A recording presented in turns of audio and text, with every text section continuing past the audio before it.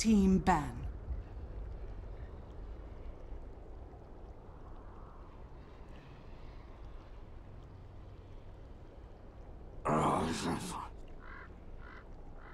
Vega squadrons turn to ban.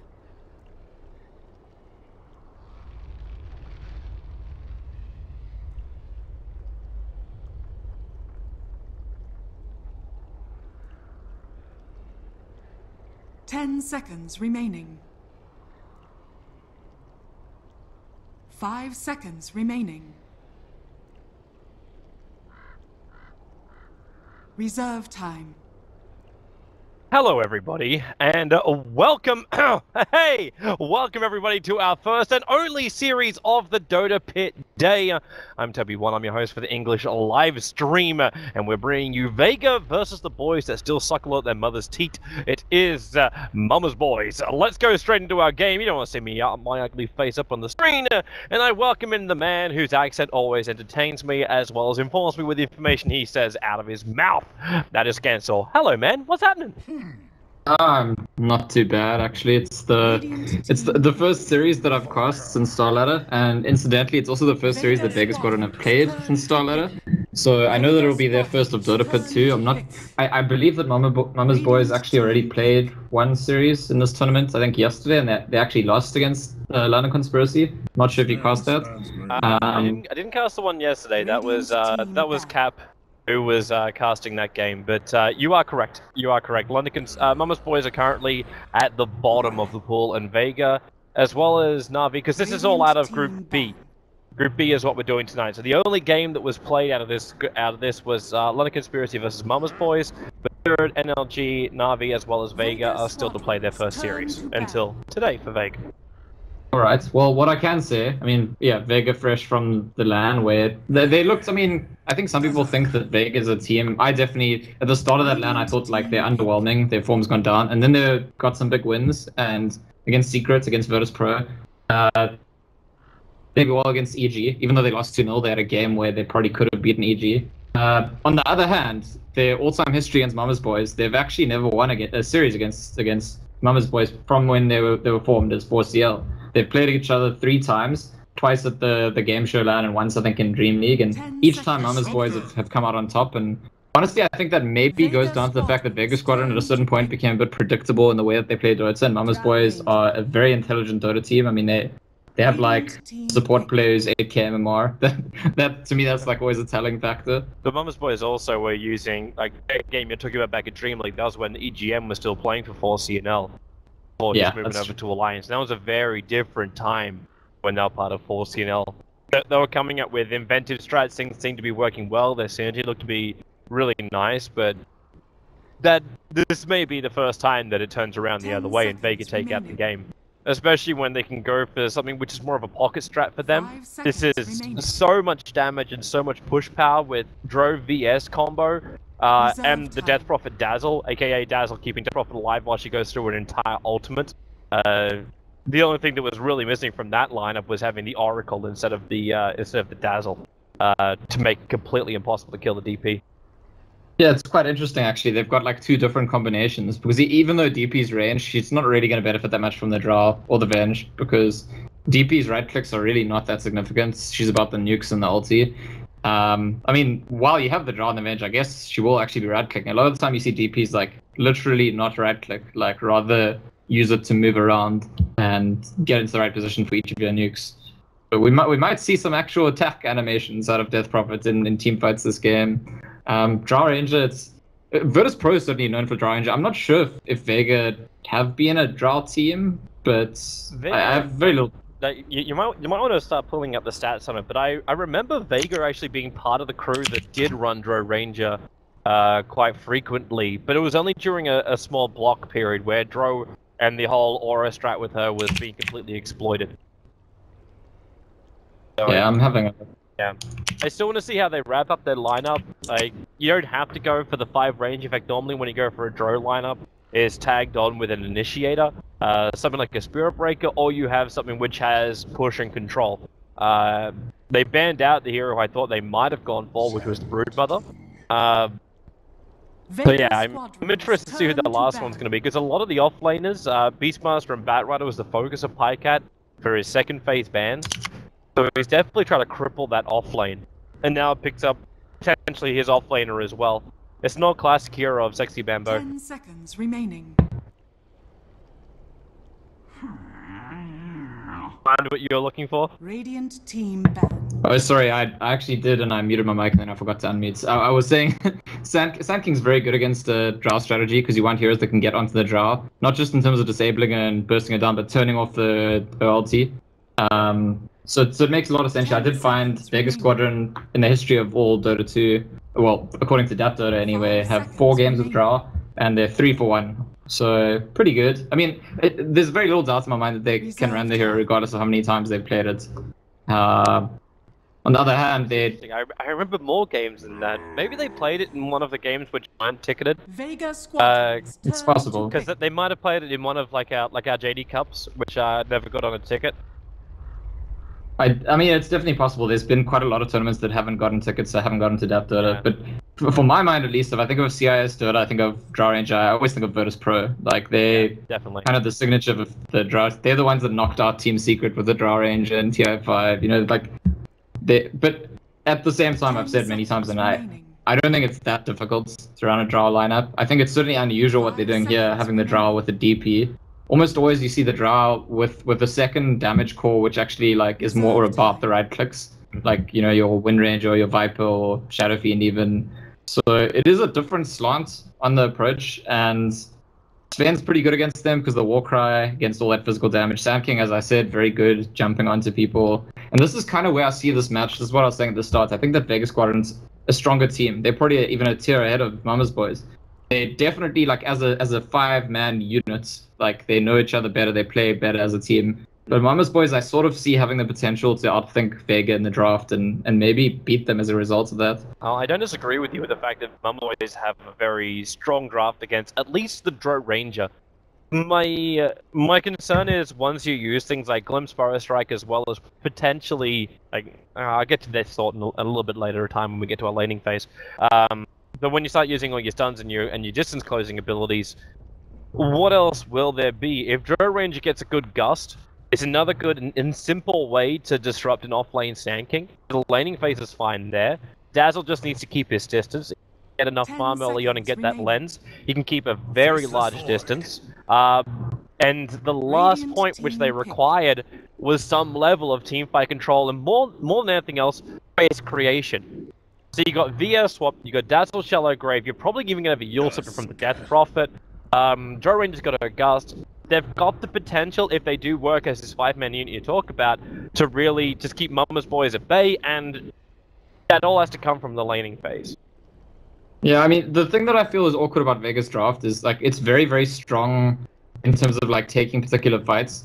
But I'm nervous about the fact that they have a draft that's kind of cooldown dependent, because the DP and the Void ulti are going to be very crucial to their ability to take fights. And normally one of the very big advantages of a draw ranger strategy is that you don't depend on big cooldowns, because it's just about really high damage right clicks.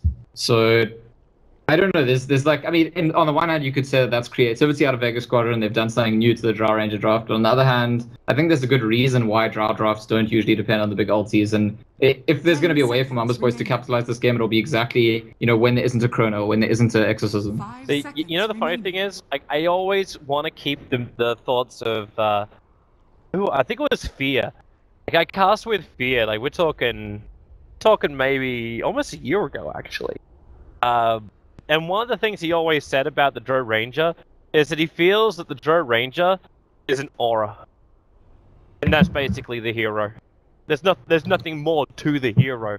So if you just have a Dro Ranger as support role, and then you had something like a VS who has moved into court roles previously, play that kind of role as a damage dealer, which you get anyway from the Dro aura, they basically are running 4 cores. And the Dro just needs to make sure she has a little bit of agility buff up. You can get, like, treads as well as 2 wraith bands. If you feel luxurious, you can get yourself a Yasha. And then you still do your tower pushing power by having something like a Mask of Madness on that Dro Ranger. You give everything that you're searching for by just having a couple of items and staying alive. So you don't even have to be involved in the fights. It's almost like an ancient apparition in that case, where you just hold back a long way and you still impact the fight. Not with an blast, just with. I completely agree. Like this is a hero that's.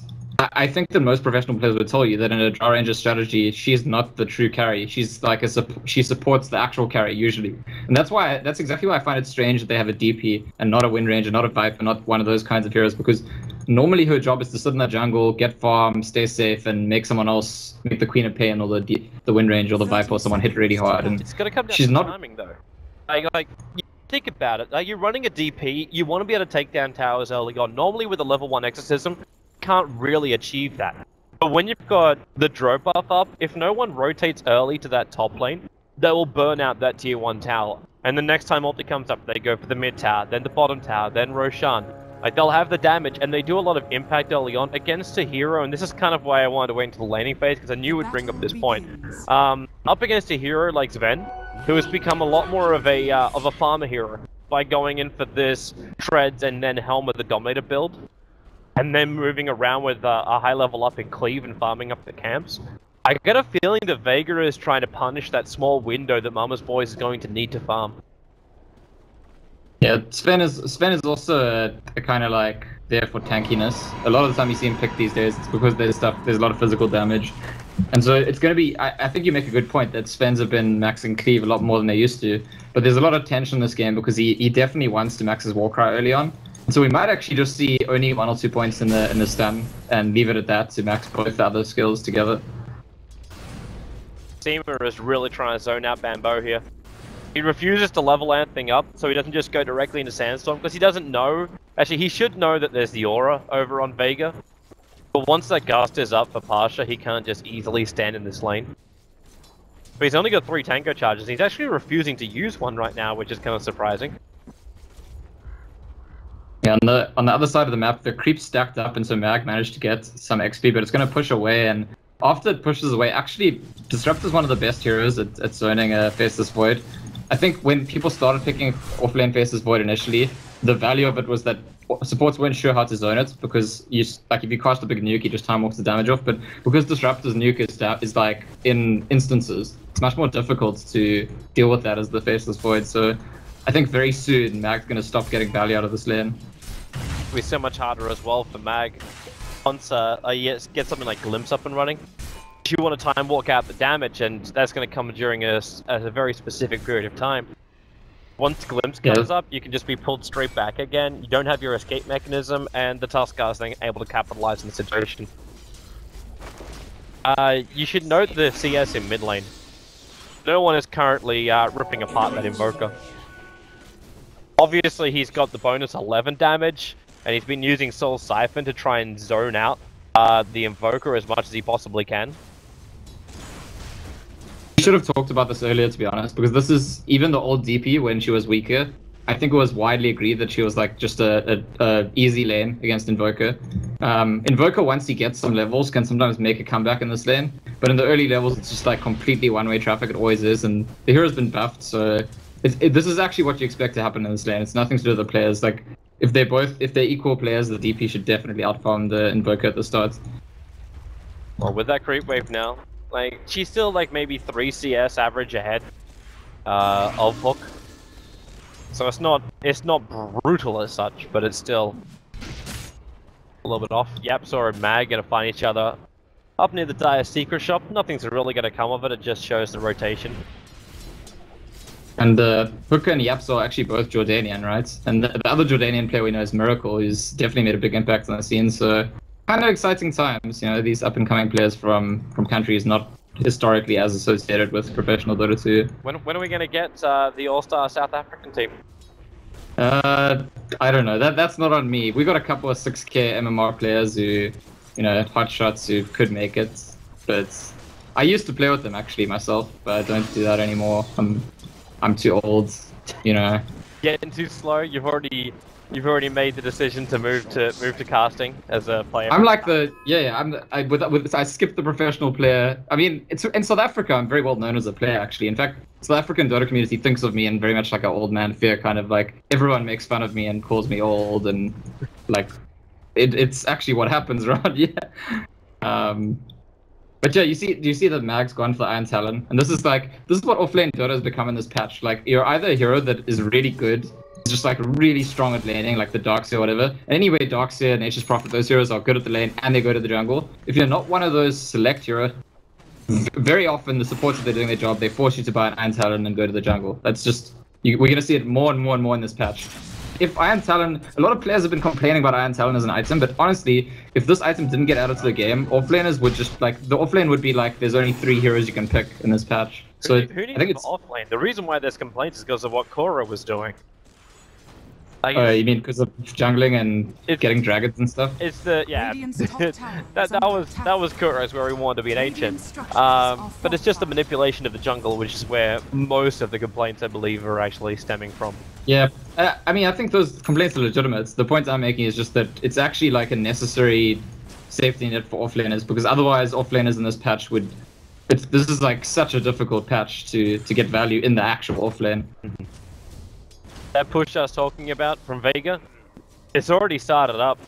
Seema as well as Solo have actually done a really good job of staying away from Pasha. It's one of the most frustrating things any Dro Ranger player. Because when you know, like you could be pressured on the top lane, that your supporters have to hang in the lane with you. And then the ones that actually just hang in there anyway. So here's the DP is... Snowball it up. A little bit of a gust mistime there by Pasha. But the first blood is still going to go the way of the Dro Ranger.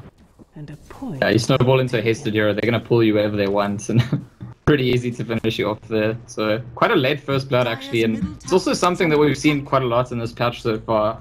Surprisingly, especially I think in European Dota, from what I've seen, like slow starting games in terms of kills. Bambo didn't think he had the confidence for that. The Sandstorm moved up and gone for the Burrow Strike. Maybe it's because Tuskar's Shards was on cooldown. They could have locked Seema in their Radiant camp, in their Radiant secret shop. So if you look at, we were talking at the start about what Pykat's going to skill. Have you actually checked? He's saved 4 points.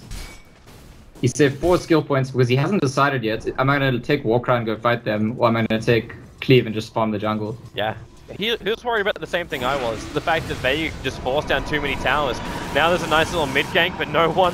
So he just starts taking the souls away from Invoker. The glimpse back actually not synergizing perfectly.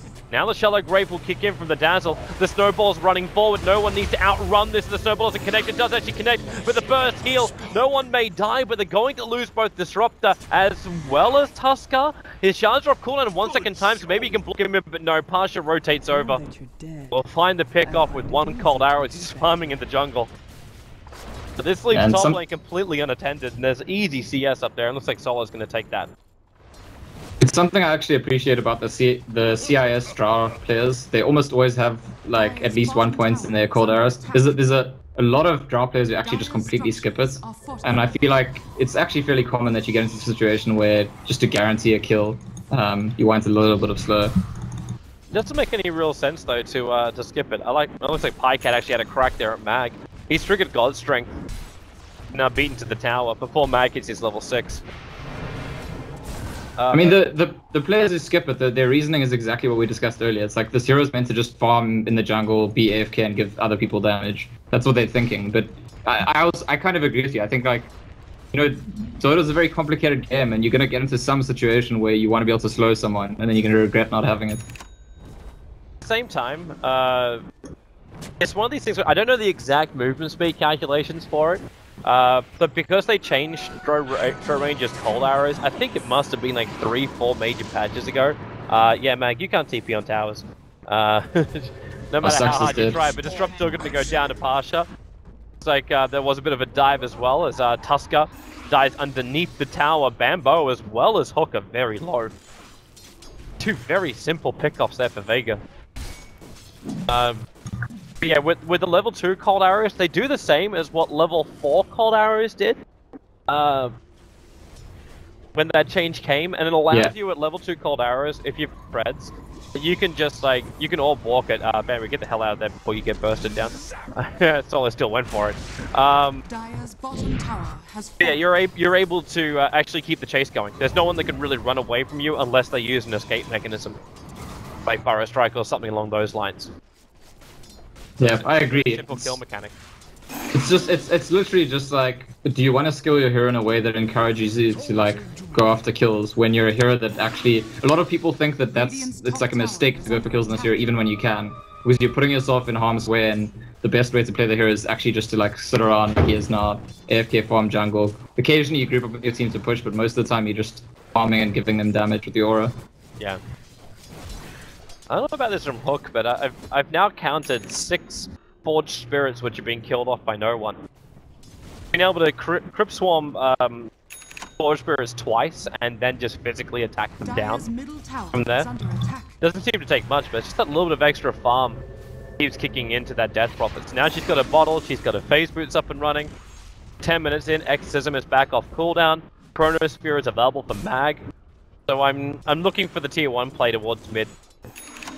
Like, Drone's still Forged farming Spirits. up, but she's actually finished that Yasha I was talking about. Forge Brits are one of those kind of subtle that, like, there's a lot of summons actually in Dota that people regularly like feed more than they should, and there's something about it's one of those. It's like kind of like trade swapping. Once you get into the habit of trade swapping, it's like the most obvious thing, you'll always do it, but you need to get into that habit, and just you have to kind of get into the habit of valuing the lives of your summons and not just throwing them away. A lot of people kind of just instinctively don't think about that, I think. It's not the mid lane which Vega are going to focus on. They're headed down to the bottom lane instead. Because Monkey Business were able to get down in that observer wall before they got fully scouted out by that dire obs, they're able to just see the trade and go for the mid. Fortification will trigger, but this is just a simple trade for trade. Vega don't have to stop here. They've still got Exorcism available. They can force that tier 2. You look how fast that tier 1 tower dies. Mama's boys are gonna keep trying to trade. That's like it's exactly the right decision here. I don't think they're in a position to take the fight right now. They're gonna keep, yeah, because Vega feel very confident going into a fight. So they're like, if you're not gonna come, if you're just gonna trade, then we'll come to you and fight you. Oh, actually do. Although it looks, yeah, but it looks like 2 of them just want to rush. The thing is, it's not really try. The Sunstrike's gonna scout it out perfectly. So nice presence of mind by Hook. They don't care. Does it like Vega? Like I just said, Mama's boys don't want to take the fight. So even if they know there's rush, they can't do anything about it. Yeah. Dire's top tower. It's lovely when a Drow plan comes together. Not so certain about giving the Aegis the Immortal to a Death Prophet who's just about to finish up a Yule Scepter. But she expends her ultimate, and then I'd say then she doesn't really give that much more. I gotta remember Soul Siphon as well as Crypt Swarm does a hell of a lot. Another tower trade-off after this is tier 1 for tier 1. It's actually, I've been talking a lot about how like it's unusual to have Drow and DP together because the aura doesn't benefit the DP that much, but there's something in this which I think is maybe quite sophisticated from Vega, which is that when you're against the Drow strat, you're always going to try to focus the Drow. So you're going to go to great lengths to find her at the back of the push, go onto her, kill her, and what's really cool about this Vega strat is even if they throw everything at Drow and kill Drow, DP is still going to be destroying them. It's not like once the Drow dies, suddenly DP doesn't have the damage output. She's still got it because she doesn't depend on the Drow that much. So if you look at it that way, it's actually quite clever to pick these heroes. You're in a horrible choke point right now, Mag. He's going to have to time walk himself away. Disrupt is on the other side of the hill, which is what's making this such a weird pincer move. But it was the Ancient Stack which was being contested at the time. The blink from Bamboo is now revealed as well, as he blinks away from the Poison Touch. But you get a double Chronosphere. No one, still not triggering the ult. He can now, okay, he will do so. The Soul Cypher's not going to do enough. Time Cap will drop, as no one, he can't really reach him. The Ice Wall will separate the field, and in comes Bamboo for a 4-man epicenter. The damage, however, is just not enough. They're going to swap them down, pulling Disruptor into the fight. The Invoker, the only one to survive, as no one basically dealt with 2 by himself, didn't even have the Aegis model expended. And that's a rough position for me. It's very well played by no one actually, because of the positioning that he chose to go for in that fight, because he charged forward and didn't come back to fight the Sand King. It wasn't possible for Mama's boys to actually help Bambo, so it doesn't matter if he gets the world's best epicenter into Burrow Strike. He's on his own there. There's no way that his teammates can run through the Death Prophets. Maybe if Bambo was like level 2 ulti with level 4 stun, but he's not actually he's level 1 ulti, he's level 3 stun, so he just couldn't get that much down on his own. Coming up for the Invoker. There's no Chronosphere available. He's also got a TP scroll, and they cannot rely on that stun of Mag. So Hook will be able to TP himself away to safety. And when that Exorcism comes back up again and Chrono's back up, actually even without that, they can still force down buildings. With 14 minutes in, and the damage output of Vega is through the roof. You actually get now the Dragon Lance over on Pasha. Visibility. Keep this distance even more. I love it. This is such a well thought out timed lineup from Vega. It's Dragon Lance is a really good item as well, actually. You can keep it if you want. If you want, you can change it eventually into Butterfly, BKB, or even into your Sanj for Sanj and Yasha. It's just, the range is actually very, very nice. We were talking before about how she wants to, it's like a global hero, like, hey, you want to stand far back, give aura. But because she's already got very high base range, if you buy the Dragon Lance as well, there's a lot more value in sort of being at the fight, but you can still be far away even though you're at the fights, and that lets it play that kind of like from the outskirts role which he wants to play. Does the Dragon Lance actually update the displayed attack range? It says our attack range now is 755. Dire's top tower Yeah, is under it attack. does update it. Okay. So because the attack range is usually 625, I think, or 6. We can actually figure it out, right? Yeah, it's usually 625. So Radiant's bottom not tower is 755, under which attack. 625 itself is actually very high range. Dire's top tower So thinking is about under how it attack. works now with also the radius of Radiant's Mag's bottom ulti, tower has just fallen. how far away she can be but still attacking people inside the Chronosphere. But there's such a huge bubble which is created by Vega. Now, it's going to force the issue. A defensive weave, so their armor goes through the roof, you put that Eul Scepter on the Death Prophet, and still walking around with the Aegis the Immortal. So no one's happy to tank the initial burst of damage, and now Mag jumps in, he's just on the edge, gets both Venom as well as the Disruptor. Now snowball in for a little bit of safety, but then the burst kill from Solo kicks in. They take so much damage that Death Prophet ulti is still going to work until Bambo, he can pick up the two backliners, including the Drow Ranger. Now Vega's in trouble, the Stormbolt flies forward, Mag gonna be glimpsed back inside the base. And now Vega, they don't respect enough of the Monkey Business's high ground defense. They lose their backline. Mag's got Time Walk again in 1 second time. He'll jump down, looking for the TP out, but they've got stuns available. They'll find the kill. Mag will drop, Vega losing 3 as they try and force the issue pre-15 minutes into the MB base. Yeah, and, I mean, they're, like, without a doubt, much, much stronger. They should be winning a 5v5 fight, but it's exactly as you said, it's the high ground. And this is not something new in Dota 2, right? This is like, high ground has been kind of the talking point of Dota for a year or two now already. That is where, if you're trying to push, you're most likely to get turned back. And honestly, I think Vega were ready to take the fights. The Chronosphere was a bit awkward. It was like, I think most of the players would have thought that it's going to be a bad Chrono. It turned out to be quite a good one, but it was so close to being a bad one that I think they weren't ready to like, aha, he hit the Chrono, let's go. And there's a little bit of indecision there. And they end up swapping in the Invoker. It just looks very messy, the execution for Vega, whereas Mama's Boys, the defending team, when you're defending high ground, it's a lot easier to get your execution right, and they do exactly that and repel the push. It seems such a weird thing as well for Vega to do this. Like, you understand that the Epicenter SK is going to come in from behind. The snowball from Yaps or Force Vega to come in closer because they thought they had an opportunity. When that Dazzle Shadow Wave went out, I thought, okay, this fight is over. The damage output into Monkey Business should have been through the roof, combining it up with the Prophet and all the early damage they did previously. But they found themselves underneath the racks. When you're playing such a ranged lineup, like your lineup gets more damage when you play from range. So yeah. Why then do you find almost all the heroes pretty much inside? Like, the only ones that weren't were the Dazzle and the Drow at the back lines, which is exactly where they should have been. But the SK is always going to reach them. The Tuskar can close the distance. And when Pycat is able to finish, actually, I'm wondering if he does go the Blink Dagger. But if he gets a Blink Dagger up and running, they're always going to close that distance. Yeah, and it's exactly a positioning thing. So Vega ended up too far forward, even though they've got the range.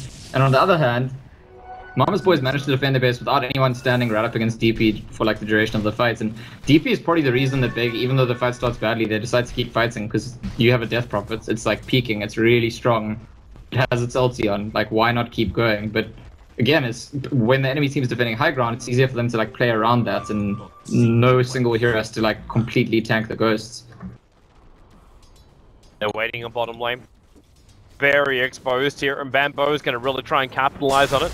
Blink forward, gets the burrow strike. They've still got Solo behind him. In fact, they already swapped Pasha out around the sentry ward in case Bambo was hanging around inside their sandstorm. They put the swap on the cooldown, but right now Vega, they're fine with that. They're just waiting for Roshan. Yeah, Mama's boys were basically just checking how many people were there. So they thought Drow's there, maybe covered by Dazzle. They're happy to go on that. As soon as they see the Venge, they're like, okay, there's actually a lot of heroes here. Let's get out of here. So that mech from Vega is being built over on Solo. Kind of putting all your healing eggs in one basket. But it's allowing no one to go directly into this Octarine after finishing up his Yule Scepter.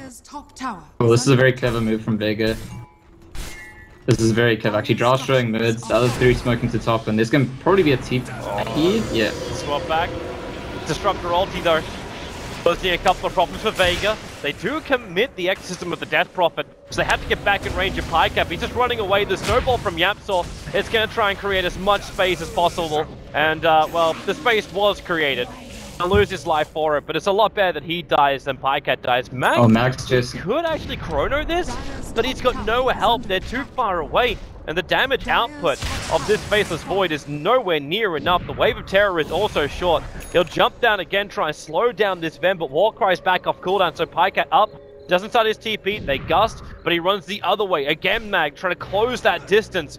The Shadow, actually the Weave is what reveals at his position as he comes underneath the tower. Out goes the TP, but it will not be successful. Bambo, he tried to actually force-stop him to allow the TP to function, but ends up feeding his own life, and now a double kill into that Dro Ranger. And at the same time as Roshan spawns, it couldn't get any worse for him. Something we didn't really talk about yet this game, but it's actually a very good game for time dilation, so that's another thing that justifies the Void. Everyone on the team of Mama's Boys has like a lot of castable spells, so it's quite nice. It means outside of Chrono he's going to be doing a lot of work, he's going to be slowing people, he's going to be, you know, stopping them from getting those cooldowns up again.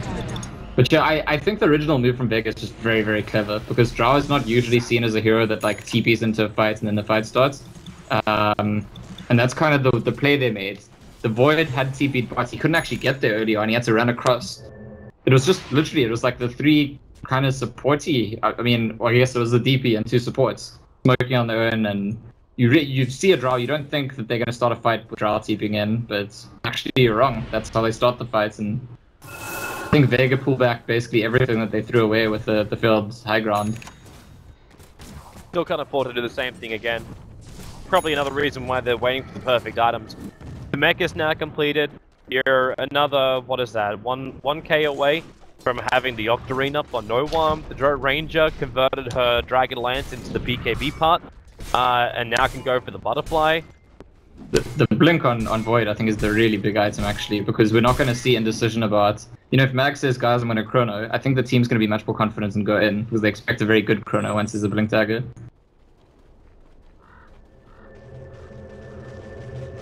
TPing down the bottom lane. They see Pycat. Mag? Yeah, he's gonna say it's worth the committal of the level 2 Chronosphere. Cat doesn't take as much damage as you'd think because he's got his Warcry up, but the Shadow Wave was all actually, did that Warcry disappear halfway through it, I think? By the way, Shadow Wave also affected them. And now Pycat's down for 50 seconds. Exorcism off cooldown. You don't have your Chronosphere, however. There's no buyback for this event. Mama's Boys won a split push, which is like the most value they've gotten all game, except for in that one fight where they defended high ground. Most of the value they've gotten is by split pushing, and they've been making very good decisions about when to split push. And actually, this puts... Yeah, that's true, but I mean, they don't have another choice, and it actually puts a lot of pressure on Vega, because Vega have to get this done now. Also, fighting a little earlier. The creep wave hasn't arrived yet. They have more than enough damage to burn through it, but you've just lost your tier 2 tower in mid. Your tier 3 tower on the top lane is almost down. You claim the bottom racks. Okay, you don't lose your tier 3 tower on top. If they lost that, then I'd be a little bit more questionable about if Monkey Business could have fought back. Solo? Yeah, they're leaving him for dead. He can Shallow Grave and Mech and just waste their time. He doesn't have a TP scroll. So he just decides to stand his ground and fight. He'll die. Top tower is under attack. Just having a little fun.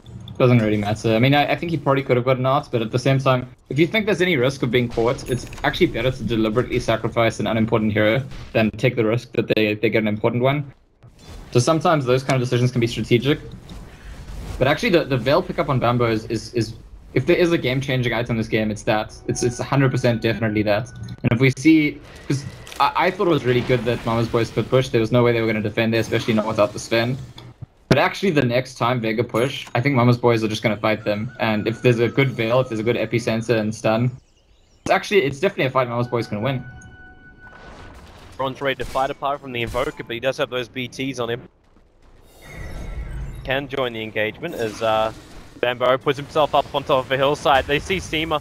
He's gonna actually glimmer cape himself up. The sentry ward reveals he moved north.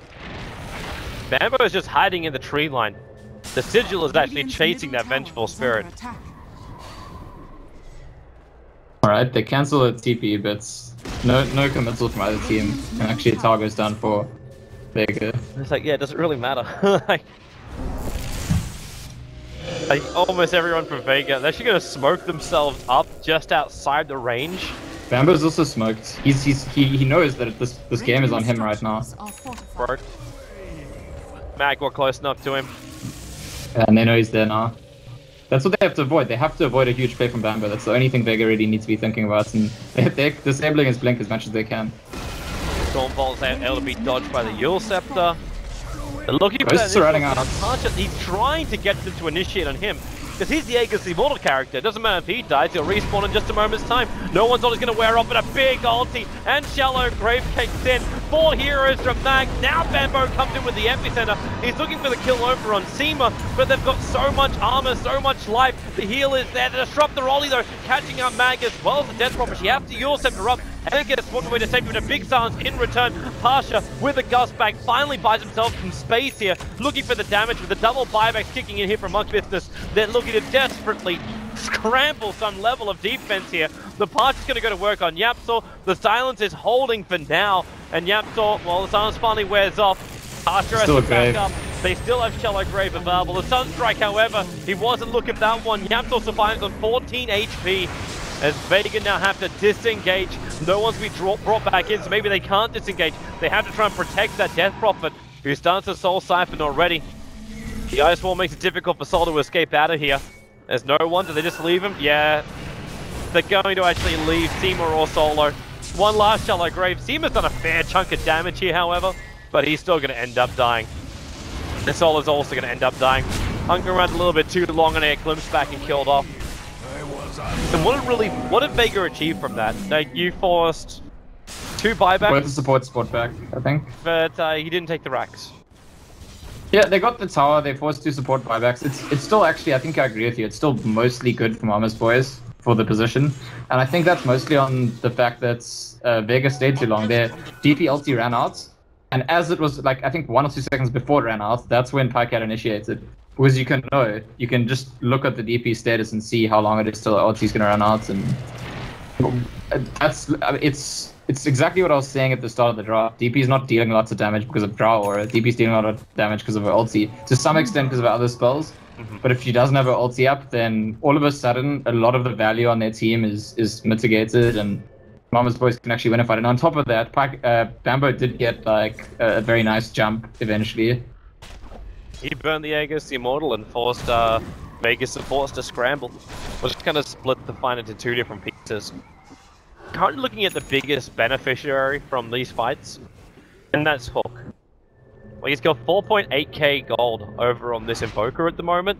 I'm interested to see what his next major item is. If it's going to be something like a BKB, so he can stand in the fight. But I don't know if that's even going to be enough, because a lot of the damage coming out from Vega is physical. So do you then try and go for Disable? Do you try and go for something else? What's the play for the Invoker? I don't know, it's actually a tough one. I think he might get a Hex. Otherwise he might want to buy like a big aura, like an AC or Shivas or something. What if he got something like a Skadi? Like really good stats and at least turns him into more of a like a damager during the fight. I mean, that's also, yeah, it's also possible. I feel like the problem is that the impact of the Skadi is too like incremental. Although I say that and he just bought So the Octarine, probably, right? I was thinking about a Bloodstone, but Yeah, that doesn't seem like an invoker item to me. It doesn't seem like an invoker item either. Yeah, Octarine looks like it's the thing. Alright, so, I mean, that's kind of like the next best thing after Aghanims if you want to just, like, get lots of spells. It's gonna be life stealing from all the number of things that he casts. But I worry for, I mean, Mama's Boys, that hold was all about DP not having ulti, and so I feel like the next fight they get into, they might have to actually deal with the DP ulti, otherwise they just lose Raxes. Vega push down that lane, like, you actually have to confront the DP ulti. Smoke Egg is perfect. Hook walks back into it, Mag. He has a 2-man Chronosphere. He lost the vision, however, I think because it was nighttime and they've walked out of range of the Observer Ward. Yeah, the nighttime saved him. If it was daytime, he gets a double chrono and, like, very easy kills. Yeah. Been so huge, like, just after Invoker spent a huge chunk of his money. But they wouldn't have taken away his buyback. But if you got that kill and then you're able to force the buyback, that's probably worth even more because you cripple the biggest hero on Mama's Boys. I keep looking at their name and thinking monkey business. Yeah, the same thing happens to me actually. It's like MB being monkey business and have to like make an effort to. You look at their picture each time, then remember it says "I love mom." Yeah, Mama's Boys. I actually tried searching for quirky gifts for Mama's Boys. There was a lot of. I found the cleanest one I possibly could to tweet out for tonight. Well, that's cool. I am impressed that you tried. But bang! Now it's time for Mama's Boys to try. Embo comes in from behind, gets the Burrow Strike over on solo, 4 staffs away, keeps himself out of this fight, but then the Chrono catches Icat as well as Hook. That entire DP ulti, I want to watch what happens to Hook right now. Even though the Snowball is delaying up a lot more of the fight, Hook is going to run north away from the rest of his team as the Suns just keep going out. Pasha pumping damage and slow into that Sven, so he just can't keep fighting. Now Icat turns for the stun, but he just can't inflict enough damage anymore. The Invoker is getting the hell out of here. And so is the rest of Vega. Buyback is available for Pycat. And Vega needs to be careful. DP ulti's gonna run off. They can force Pycat buyback, but if they get caught, they might actually get a bunch of deaths as well. Well, Bambo's looking for it. He's got Epicenter as well as Veil ready. You're right. I think this is actually very dangerous. It's very, very dangerous. Like, they want the Sven to buy back, but I think they need to realize that if he does buy back, it's gonna be because they're caught out. Just go for Roshan. He's up now. Yeah, that fight, by the way, like, it was almost very good for Mama's Boys. The Void and the Avenger were both meant to die at the start of the fight. I don't know if you picked it up, but faced this Void, cast Time Walk, and healed like 800 HP. He like was tanking all this huge nuke damage from Invoker spells, and he Time Walk from red HP back to pretty much full. Occasionally you see that happening. It's like basically just a Weaver ulti, and then people like kind of just, I don't know, face palm at the spell. So Aegis the Immortal is now in the hands of the Death Prophet. Again, I kind of question a little bit why the Aegis is kind of better on the Drow who can just get bursted down. But yeah, the Death Prophet is a lot more difficult to do that on. But they give her the Aegis anyway, so it looks like no one's going to become that tank. The Octarine is now finished from Hook, but let's check out buyback status. SK Invoker and Sven, so even after purchasing that item, they've still got their buybacks. And they've almost waited at the full 6 minutes since their previous push. Oh, Bambo's trying to set up. They found Bambo on the side. Commit Chrono for it. It's an Aghanims Chrono, so hey, why not? He has to buy back. He does. They can't defend without him. There's no way. Vega is still going to push up. We've only got another 3 seconds left. In comes the Bambo TP. The Ulcept is keeping Death Prophet in position, but Seema, he just knows. The Observer is already down. They understand exactly where Bambo is. And now they just keep beating into Pycat once again. No one dodges the stun with his BKB trigger. Allows him to walk through the wall as well. But that DP ulti now, 2/3 of the way through the duration. There's still a very big creep wave here, and they're going to glimpse Pasha back. He doesn't BKB to dodge the glimpse though. In fact, just BKBs after he gets glimpsed back in again. But that exorcism has run out. The BKBs are gone. Bambo is looking for that Burrow Strike. He's going to go into the tree line, almost a YOLO kind of style. Forced up away from the Soul Siphon as well as the silence of no one. Vega, they can't find him at all. Mama's boys have gone 3 different ways, but Bambo again. Oh, they couldn't afford to have this happen. At least they don't have the big damage dealing ultimate that's killing him off as the Invoker tries to burn through the VS, but it's not going to happen. They just swap Yaptor back in. This could be the game right now where you lose your big heroes until that ulti from Disruptor. Zima, he's going to live, get out of the... Okay, he's going to stay in the storm, but they survive anyway. I like the little kind of mini fight between the two offlaners this game. Where, I mean, that's what, like, Void got Axe and then catches Sand King with Chrono. He dies, he buys back. Void catches him again with another Chrono and like a minute later. And that's kind of like, I mean, obviously Vega ahead and close to closing out the game.